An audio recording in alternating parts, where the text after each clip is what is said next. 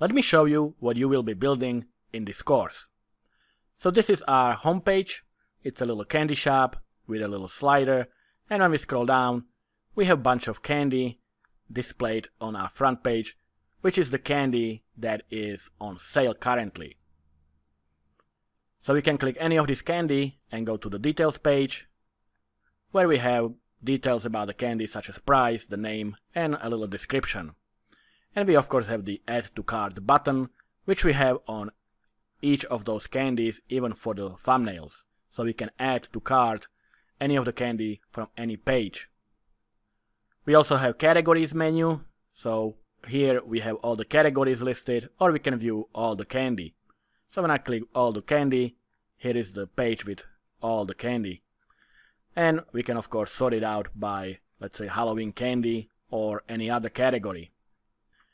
We have a little contact page, which is simply an email address, but the point of this page and this email address is that this is a custom tag helper.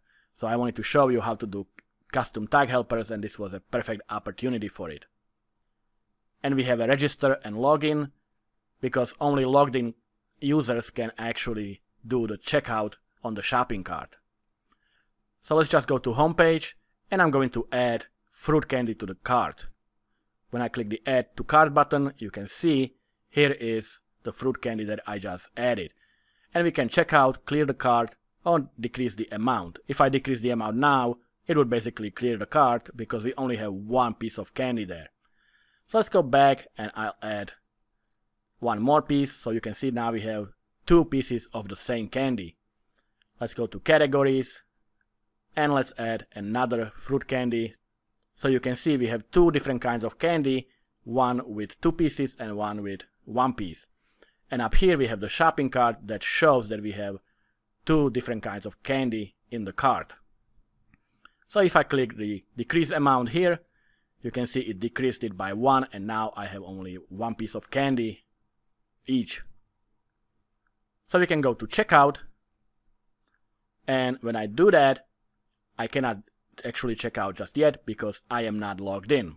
So I'm going to log in, and when I log in, since I am trying to do the checkout, it sends me to the form to fill out for my address and submit the order. So once I fill in the form, I can complete the order. And when I do, I get thank you for your order, and the order is being entered into the database. So let's add another order. So I'll add another candy into cart and go to checkout, but this time, let's say I don't fill any information, and you can see we have some validation on each of our text boxes, as well as a validation summary on the top of the page. And we use some restrictions on some of the fields. For example, I made it so the state has to be the abbreviated version, so it's only accepting 2 letters. So rather than Pennsylvania, I would have to type PA. Zip code only accepts up to 5 digits, and so forth. So we performed a little bit of validation on our form as well.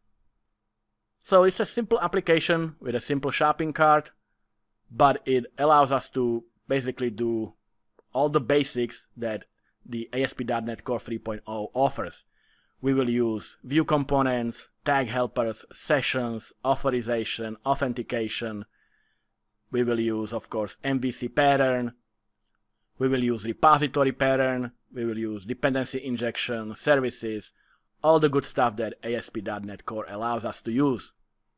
So I think this is a perfect project for the beginners who are either brand new to ASP.NET Core or want to move from older versions of MVC or .NET Core to the ASP.NET Core 3.0.